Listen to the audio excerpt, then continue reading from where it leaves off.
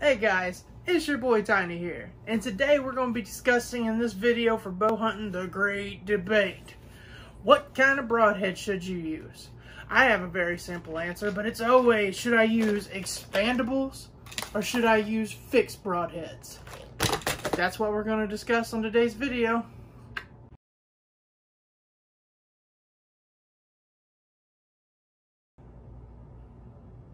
So as you saw in the intro, today's video is going to be on the great debate. Before I get into that, y'all saw I got a crossbow. That was a couple videos ago. Since then, man, if you're going to get into a sport and go full out, like I don't do duck hunting because I already do bow hunting because it's so expensive. And compound and crossbow is just as expensive as duck hunting in my opinion. So I don't duck hunt for that reason, just because of how expensive it is, because I'm fully invested in this. So with that being said, in the last couple weeks, I have got a new case for my crossbow. Love it. Everything stays organized where it should. My wife is on a hoarder's kick, and anything that's not packed up nice and neat, it might get thrown out. So we just making sure that don't happen. I've also bought, for my viewing pleasure and yours also, if I get a chance to kill one with my crossbow, lighted nocks for it. These are super easy. Just push it in and it glows. Very nice. That way if maybe I get a killer shot, we'll see. I ain't getting my hopes up too high because every time I do. But these are super easy. You just push it forward and then you just pop it right back out and that is taken care of. So as far as the main topic for today's video, expandables or fixed? And I have two packages because I'm going to use the expandables on my compound bow, and I figured I'd go with the fixed for my crossbow. I just want to try something. But I went with Schwackers this year. That is the brand I want to try. I have a story for that here in a minute, but we'll go ahead and discuss a few things. The main thing about this is personal preference. Just like when you're bow hunting and anything else you got going on with your bow. Some people shoot a Hoyt, some people shoot a PSE, some shoot a Matthews, some shoot a Bear. Diamond, Tech, whatever.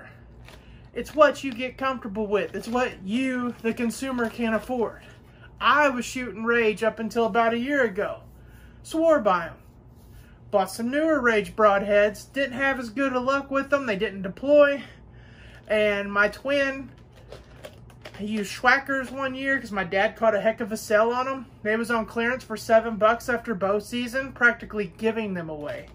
So I figured this year, he had such good luck with the story I'm about to tell you, that I would try both of them, the expandables and the fixed broadheads right now. So I'm about to show you a picture of this coyote that he killed. And it's amazing how quick a deer hunt becomes a coyote hunt. Because anytime a coyote comes out, it just became a coyote hunt. Story with this one.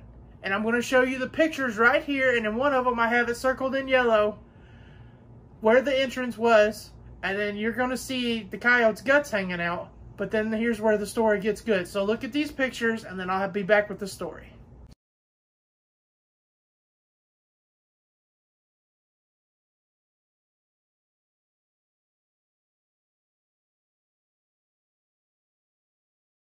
So I'm going to use my tablet here for pointing effects because I'm brand new at this. I feel like I'm a baby at editing, but I do the best I can.